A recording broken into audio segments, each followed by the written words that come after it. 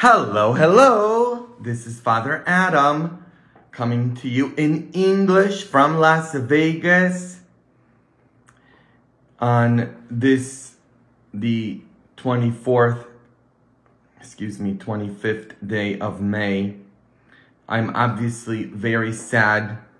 I've been praying and reflecting about the horrific violence and the horrible mass shooting in Texas at the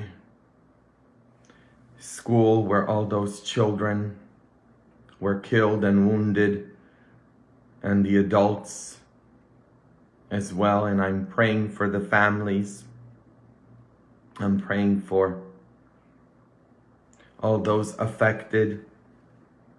My heart is with all those families affected by this horrific mass shooting. I'm very angry that this is allowed to happen, that this happens.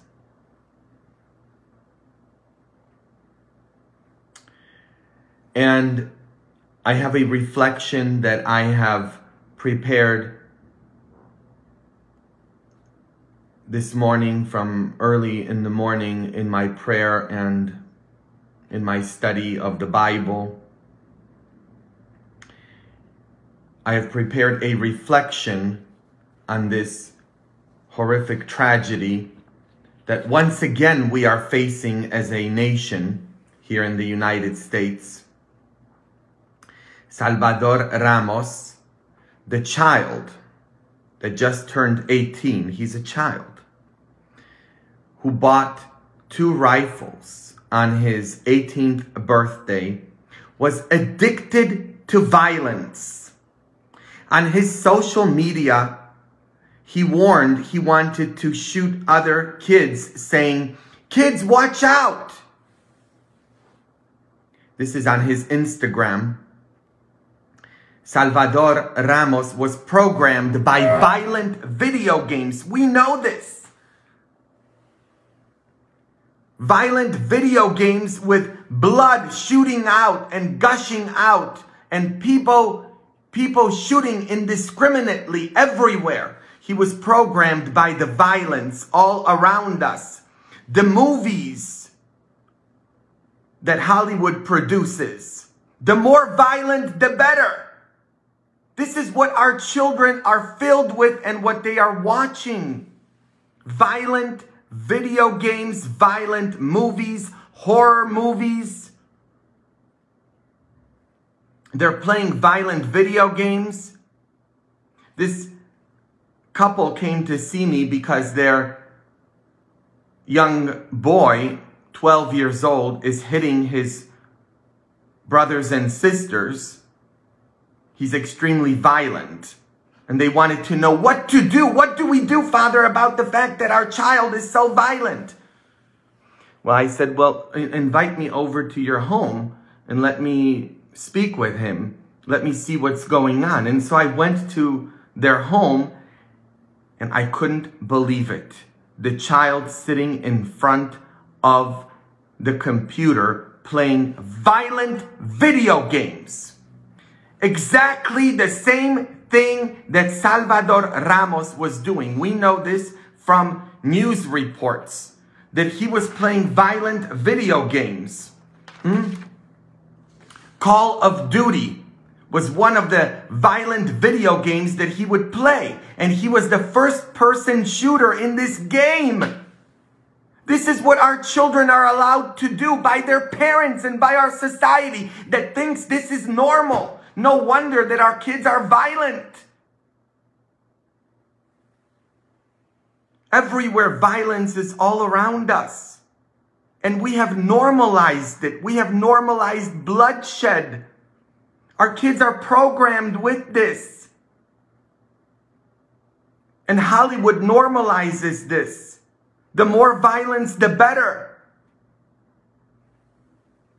Nearly everything coming out of Hollywood is laced with violence. Sexual violence, rapes, people hitting people, taking advantage of people, abusing people. It's grotesque images of blood gushing out of people. And parents are allowing their children to be part of this. Society is allowing our children to be fed with this. This young boy, 18 years old, he just turned 18 a couple days ago, was filled with this horror and violence. And so-called action movies with guns everywhere. This is what we are allowing our children to do. Parents are taking their kids to learn how to shoot guns. They're buying them toy guns that look very real. They're buying them BB guns. Salvador Ramos, we know this from news reports. I've just been reading of interviews of people around him, his friends, the people around the neighborhood, that he would shoot indiscriminately his BB gun out his window, out his car window. This is what he would do. Where did he get the BB gun? Somebody bought it for him. What is wrong with us? We are addicted to violence as a society, and the result of this, we are seeing over and over again. Hate, revenge, blood, guns, violence, violent movies, horror movies, violent video games. Kids being told that it's okay to tattoo themselves with 666, that it's okay to watch satanic movies, that witches are okay, witchcraft is okay.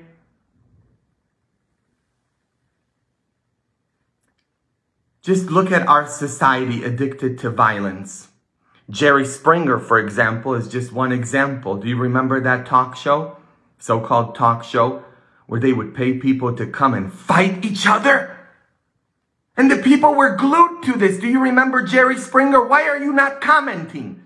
Comment about what you think about what I'm saying. People loved it. People loved Jerry Springer. They were glued to it. People hitting people.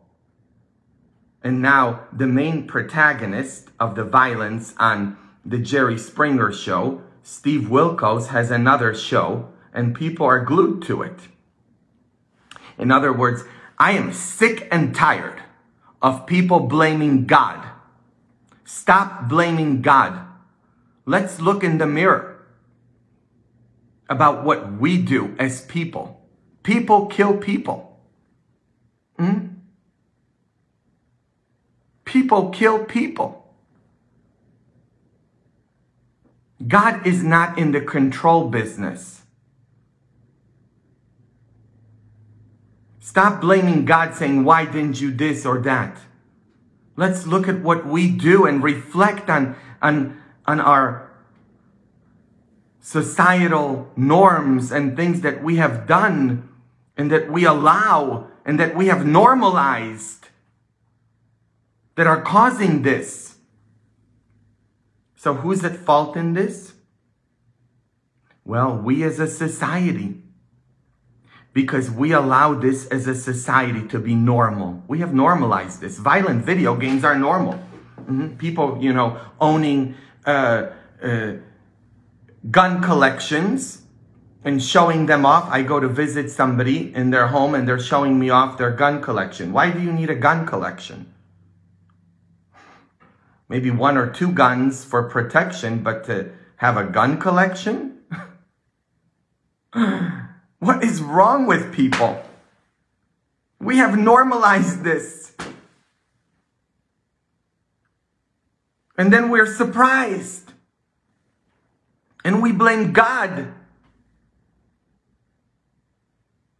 BB guns, this young man shooting indiscriminately out his window at people, at his neighbors. Somebody got him the BB gun.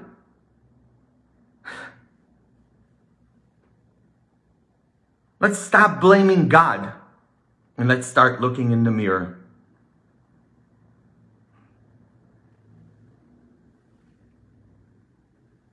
We allow it and we glorify it. We glorify violence.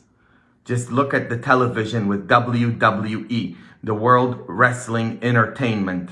All over television, and our young people love it. Hitting each other. Violence. People hitting people for fun. How low have we gotten as a society? Jerry Springer, Steve Wilkos, WWE. How low. And this low of society is now reflected because we have trained our young people.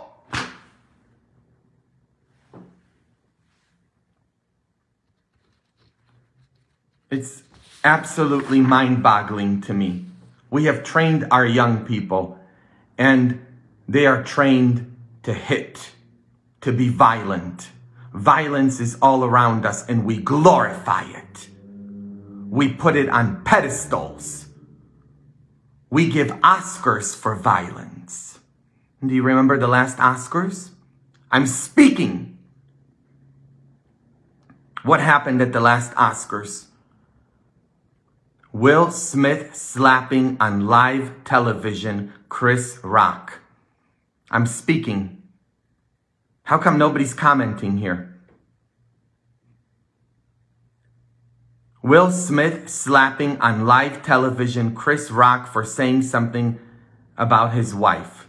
And not one of those world famous actors who are put on pedestals and we put them forward as role models for our young people, not one of them got up and said, no, this is wrong. No, how can you do this? Nobody got up and said anything. They gave him an Oscar.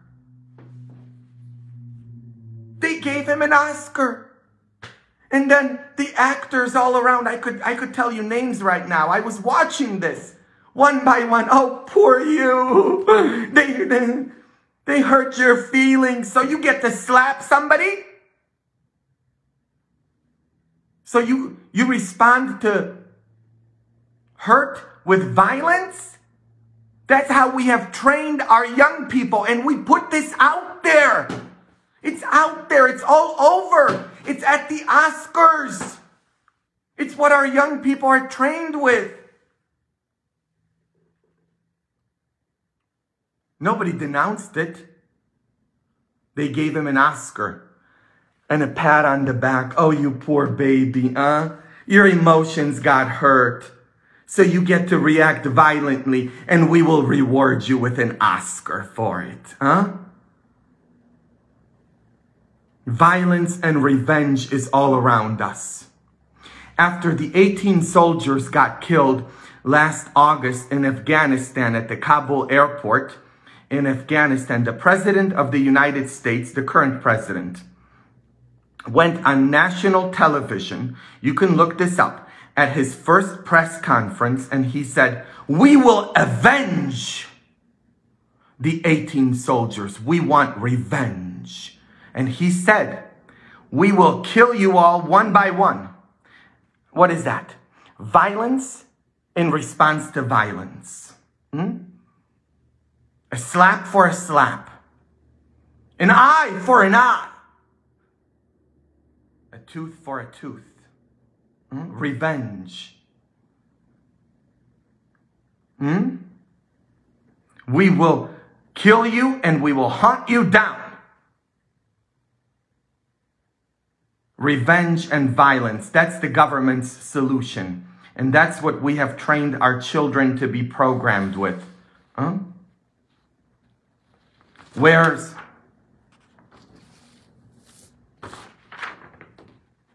the gospel is different. The gospel that we live as Christians is different. Jesus said, if you live by the sword. Remember when Simon Peter cut off the high priest's guard's ear and Jesus responded, by healing the ear. And he turns to Peter and says, "Put your sword away. If you live by the sword, you will die by the sword," says Jesus. And he taught us something different. Jesus said, turn the other cheek. Pray for your enemies. Don't curse them. Don't call people monsters like they're doing right now with this young man. That's not the solution. Mahatma Gandhi said, an eye for an eye will make the whole world blind. And that's what we are doing. And we continue this. And we will continue to be blind. Don't curse them, bless them. It's the gospel of life, not the culture of death that we live in, that my countryman, John Paul II, the Pope from Poland, condemned so vehemently. And he showed us, St. John Paul II, showed us when he was shot in 1981 and nearly killed by an assassin. What did he do? He went and he forgave his assassin, not vilified him, but touched him and kissed him and loved him. That's the way of Jesus. The way of love, not the way of violence, not the way of revenge. If you allow yourself right now to be filled with hate towards this young man, this 18-year-old young man, you will allow that to penetrate your heart and to start to destroy your heart and to affect your heart. Don't allow that poison to poison you. You are different. You are a follower of Jesus, a non-violent Jesus. The one who went to the cross and who did not curse his enemies or those who spat upon him, those who were violent. He didn't curse them. He prayed for them. He said, Father, forgive them, for they know not what they do. That's what our response should be towards this young man. Father, forgive him, for he knew not what he did. Forgive him, Father. We pray for him. We pray for his family, all the families that were affected. When the Talmud tells us, that is the book of Jewish writings that describes the Jewish faith. It explains the Jewish faith. The Talmud tells us that after the people of Israel, the people of God, were saved by being allowed to walk from Egypt, slavery, to freedom, to the promised land through the Red Sea. God parted the Red Sea, and then God drowned the Egyptians that were persecuting the people of Israel, the people of God. And then there's a big party in heaven because the people of Israel were saved. And the Talmud tells us that all the angels are celebrating in heaven. And God is in a corner, crying, all sad, down. God cannot party. And one of the angels says to God, well, why aren't you celebrating? Aren't you happy that your people, your children were saved from slavery? They walked through the Red Sea on dry land. They are now in the promised land. They are saved. Aren't you happy that your children were saved? And God looks at the angel and says, how can I be happy and how can I celebrate when my children drowned in the Red Sea? Because all are God's children. All are God's children. Those 19 children that were gunned down in Texas are children of God. And so is Salvador Ramos. He is also a child of God. And his family is hurting too. And if we are to be followers of Jesus and promoters of love and understanding and healing, that's for everybody, not just for some. Otherwise, we allow that venom, that poison that is called hate to infiltrate our hearts. Don't succumb to that. You are different. You are a follower of Jesus, a non-violent Jesus, a Jesus who loved everybody. All are God's children, not just some. Once you start pointing out to some people and saying, this is a monster, this one's bad. Oh, no. You're going down the wrong road. That is not the Christian road. So what should our response be? Well, to be sad. It's okay. To cry. You can kind of notice that I've done a lot of that today. To be angry.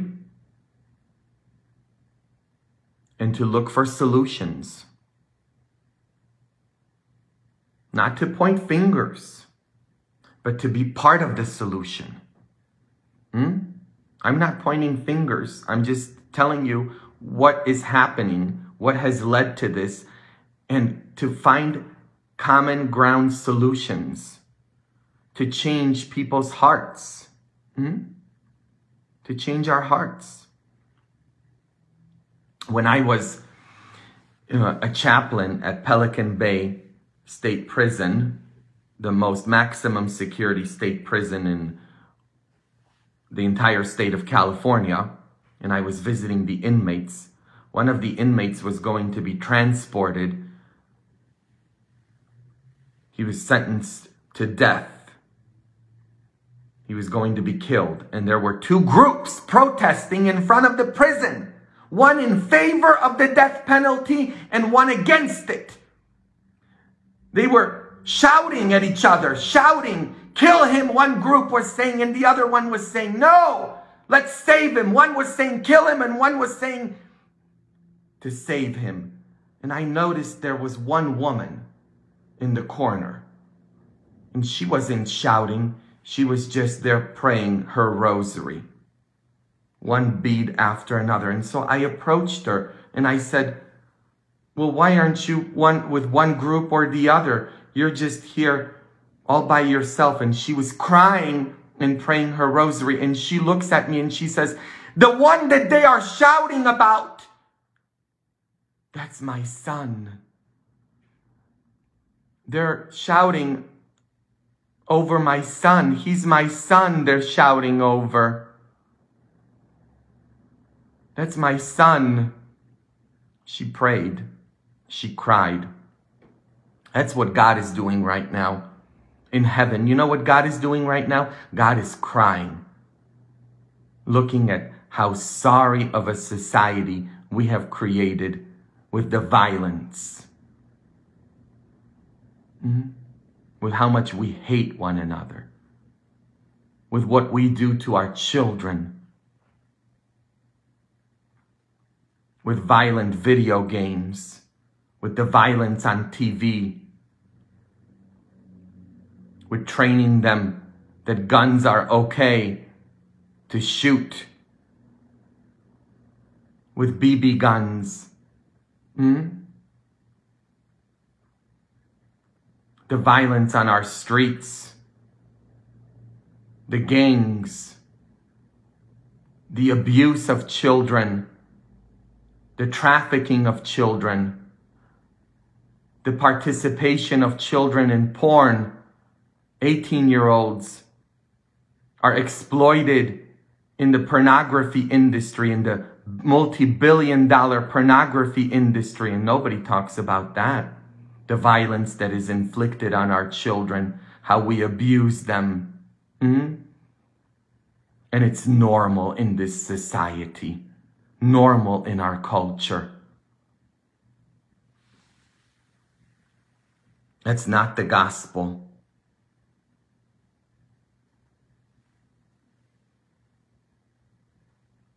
Salvador Ramos is just as much a child of God as you are and as I am. And the minute you allow the hate that led him to kill 19 children and 2 adults to invade your soul, you are becoming just like him.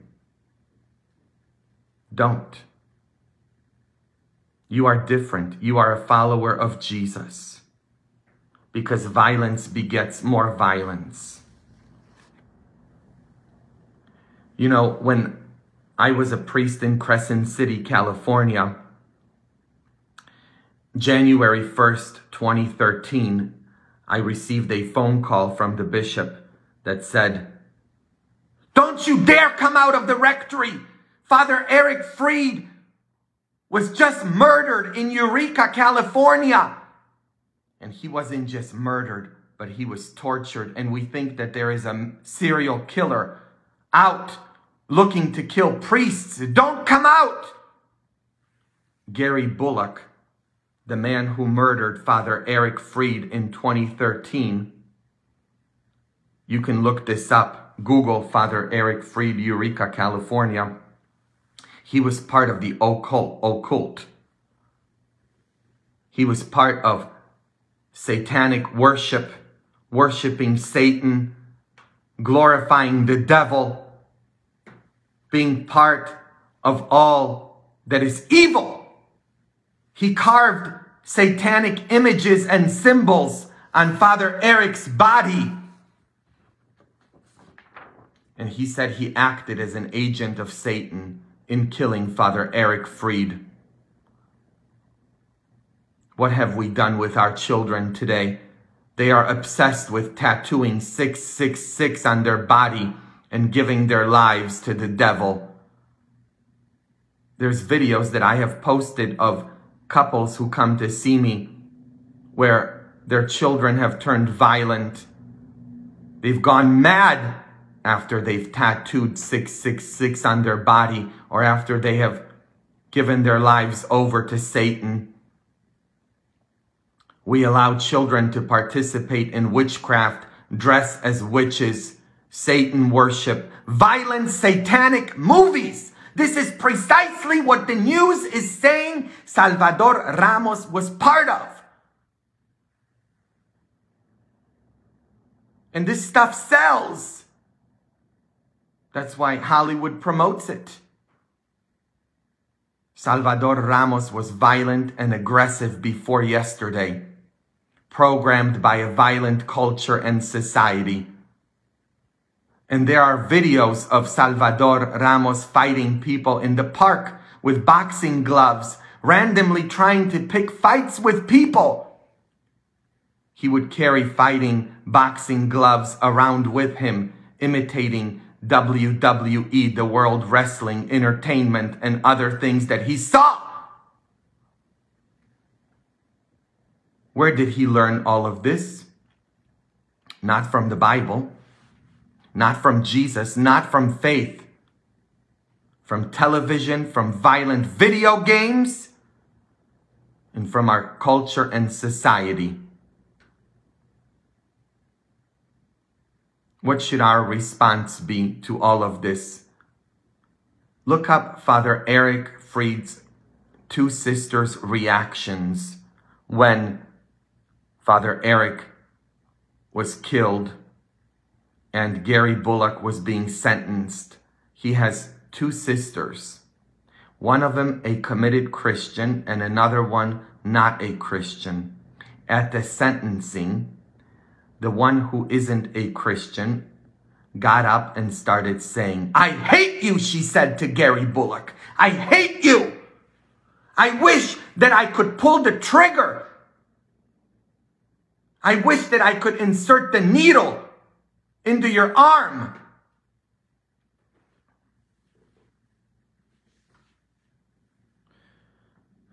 And the other sister, a committed Christian, got up and said, "You know, you have just heard my sister tell you she hates you. But I don't hate you," she said to Gary Bullock, the man who murdered and tortured her brother. "I don't hate you. I love you. In the name of Jesus, I love you. And before my brother Eric was buried in the ground, I have forgiven you because I follow Jesus." And you know what Gary Bullock started to do? when the sister who isn't a Christian was telling him how much she hates him, he was laughing. But when the sister who is a Christian told him she loves him and she forgives him, he started to cry. Because love changes hearts. Love melts hearts of stone. Only love can win. Only forgiveness can win. Not hate. We respond to hate with love. We don't respond to hate with more hate.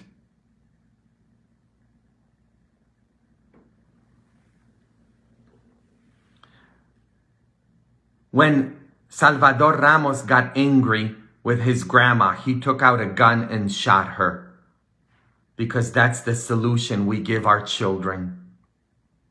And that would be the solution society would give Father Eric's two sisters. And one of them bought it. And the other one injected herself with the teachings of Jesus Christ, a non-violent man who lived 2,000 years ago, who was killed by violence and did not respond to violence with violence. Society taught Salvador Ramos that he should take out his frustrations with guns and violence. This is what we teach our kids. Parents hurting their children. Domestic violence is at levels we have never seen before. So much domestic violence. Look at police reports. Couples hurting each other. Husbands hitting their wives. Wives hitting their husbands. Parents hitting their children. Slapping them. No wonder that's what happened during the Oscars. Salvador Ramos was bullied over a lisp and a speech impediment and didn't know how to deal with this. So he resorted to violence. He would cut his face. Read the news reports. He cut his face. Not just cut himself somewhere where people couldn't see it. He cut his face with a knife. He cut his face with a knife. Hurting himself. What do the kids do today to deal with stress, depression, and anxiety and their frustrations? They cut themselves. Violence, Violent video games, rapes. That's what they watch in pornography that they can access readily. People raping people. That's the most popular pornography around. Horrific sex. Gang rapes. Shootings. That's what our children are exposed to. Salvador Ramos cut his face over and over again.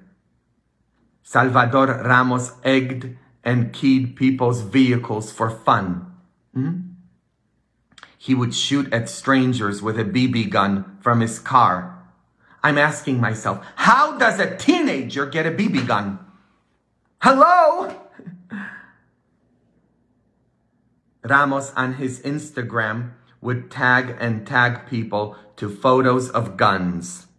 He was obsessed with guns and violence, as we are as a nation. I walk into people's homes and I see what they're watching on television. They want to show me violence.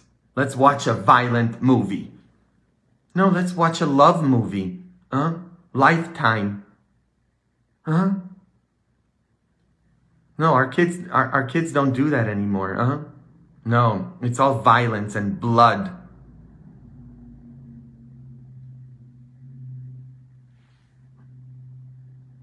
His Instagram account featured stories of semi-automatic firearms. It featured violent video games of guns and shootings with lines like, "Kids be scared." His Instagram has rifles. AR-15s with high-capacity magazines, images of gun magazines.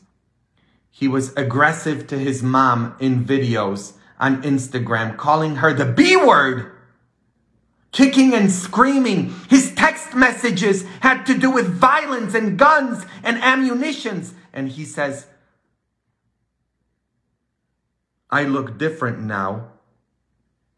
No one will recognize me. When he would dress up with guns, he said, I'm powerful, because that's what we have trained our kids to think, that power means having guns. Power means, shooting people. Huh? That's what we have trained our kids to do. Huh? He says, look at me now. I'm powerful.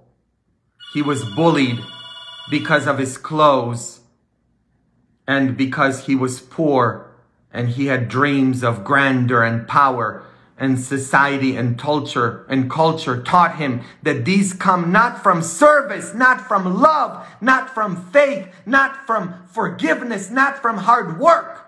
But society and culture taught him that these come from guns, from violence, and from revenge. That's what we have done. His friends tell us now that he played extremely violent video games called Call of Duty. He was the first-person shooter in these games, and he belonged to groups that would dress in dark clothes, glorifying the devil. How can you allow your children to do this? How can you allow your children to be part of groups that glorify the devil and darkness and the occult, and to tattoo themselves with 666 and satanic symbols? He would practice satanic worship and dwell in the dark and listen to violent, dark, satanic music. We know this, and this is what we allow our kids to be part of. Now, my grandma told me very early on, z jakim przestajesz, takim się stajesz. What does that mean? You look who you hang out with, and I will tell you who you are. How can you allow your kids to be part of this stuff? He belonged to alternative groups glorifying suicide and death, war, violence. This is what we have saturated our kids with, and gangs. When I was in Chicago, as a seminarian, I lived in the Little Village neighborhood, the Good Shepherd Parish. That was the parish that I was part of, in the Little Village neighborhood. And I asked one of the kids there, in the midst of all the violence that happens, thousands of people and children being killed on the streets of Chicago, in our own country and in other cities. This is what we subject our kids to in our country. And I asked this young man, I said to him, I said, what will you be when you grow up? What do you want to be? I said, what will you be when you grow up? Do you want to be a doctor or a lawyer? I said to him, what will you be when you grow up? And he looks at me and he said, you mean if I grow up? You mean if I grow up, he says? Because it's not guaranteed that he will grow up. In fact, it's probable he won't. And this is what happens, not just in Chicago, in Los Angeles, in Las Vegas, how much violence, in Texas, everywhere. Jesus said, those who live by the sword shall die by the sword. We are not called to live by the sword. We are called to live by forgiveness. This is what I'm calling you to. To reflect on what has happened, and to not allow all that hate to permeate you and to enter your heart. You are to be different, says Jesus. We are to be different. Share this live right now. I want you to share this video and put a like on it, okay, so that it gets more promotions, so that it's shared. Let's share the video. We have to share it so that more people see this. because there's a lot of messages about hate right now, to hate Salvador Ramos. No, no, no, no, no. That's not the way of Jesus. Jesus's way is the way of love. And to reflect on what we can do to better our families. I'm giving you this reflection today because I want you to reflect about what is it that you allow in your own family with your children. Do you allow them to tattoo themselves with 666? Do you allow your children to play violent video games? Do you hit your children? Not even animals. Not even animals kill their own kind. That's how we are as people.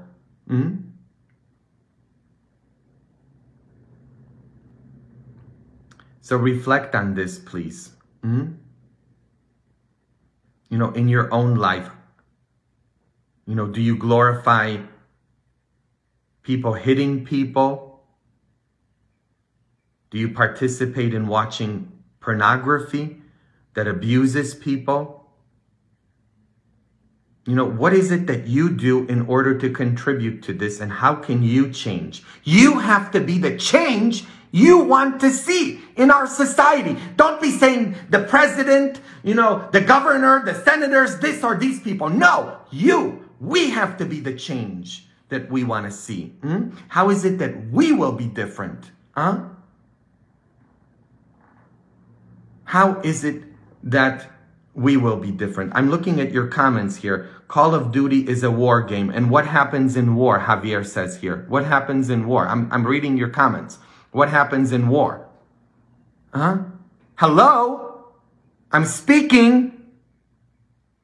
People get killed with guns in war. Hello? Hello, hello? I mean, come on, people. Please. Let's reflect. You're just trying to justify yourselves by allowing your kids to watch all that garbage. Stop justifying your actions that you've bought guns for your kids to play with. That you let them play violent video games. That you bought them a BB gun. That you hit them. And that they turn around and hit their brothers and sisters. What are we teaching our children? You know, they deal with stress by cutting themselves. That's what children do today. They cut themselves. That's why he was cutting his face. Do you understand what I'm trying to say? Instead of teaching our children to deal with their stress with faith, with love, let's talk about things.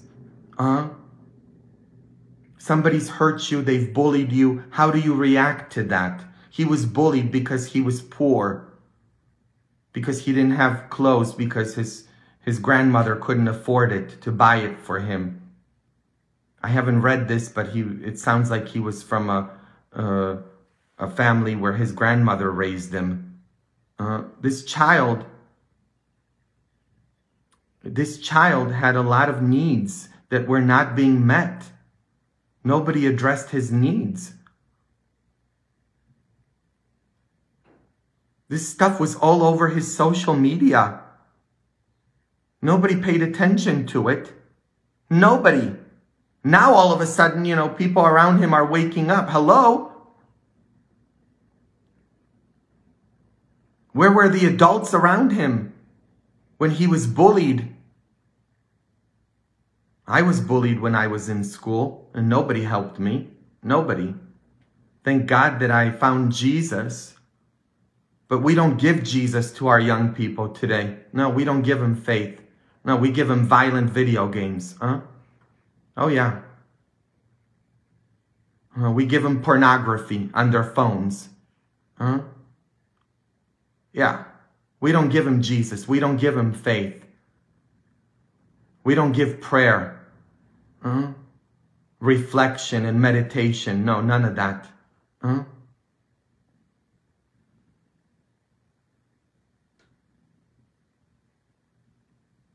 Exactly. Zinnia says he needed help and no one cared enough. That's right. Nobody cared. Exactly. And now this is the results. Huh? It takes a village to raise a child. And let's not blame his parents or his grandma or whoever. It takes a village to raise a child. Let's not blame people. Let's reflect on what we could have done. Huh? Exactly. Lori says attention and love was needed. Exactly. That's exactly it. Yeah, and it's the parents' responsibility before God, their children's upbringing, and not the government's. Exactly. You know, the parents are the first teachers of their children and what they allow them to be part of.